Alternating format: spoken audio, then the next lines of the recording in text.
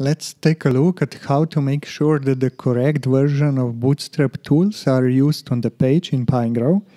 So usually when you load the page in Pinegrow, Pinegrow detects the version of Bootstrap that is used on the page and then displays the appropriate Bootstrap tools, like components in the library and element properties.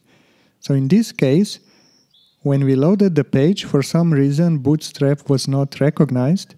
So one reason can be, for example, that we don't use bootstrap.css style sheet, but something else, like my special custom CSS. And in that case, Pinegrow has no way of knowing what framework we are using.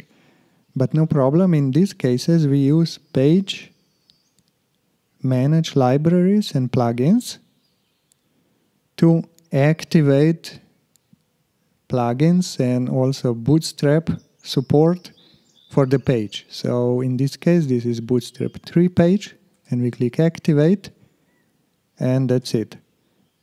The library panel contains the Bootstrap components, and we have element properties for Bootstrap, and display helpers are here.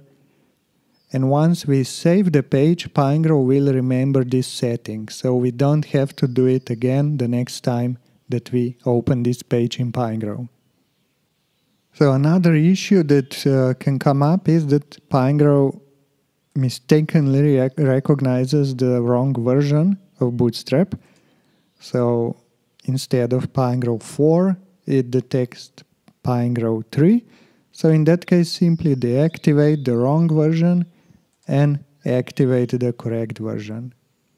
And then what to do if we want to not only enable Bootstrap for a page, but also add all the resources like the CSS and JavaScript Bootstrap files. So let's make a quick plain HTML page, and let's add a title to the page. And if we check frameworks, by the way, we can also do it here, manage frameworks and plugins with this icon in the library panel. We see that Bootstrap is not activated, and that's correct because this is just a plain HTML page. And now if we activate it, let's say Bootstrap 4, all components and properties appeared in the panels. So okay, let's put maybe a Bootstrap alert on the page underneath or on top of the heading. But we can see it's not styled correctly because the page doesn't include Bootstrap CSS. First we have to save the page, and then again we go into Page, Manage Libraries and Plugins, and then next to the Bootstrap 4, now we have Resources button.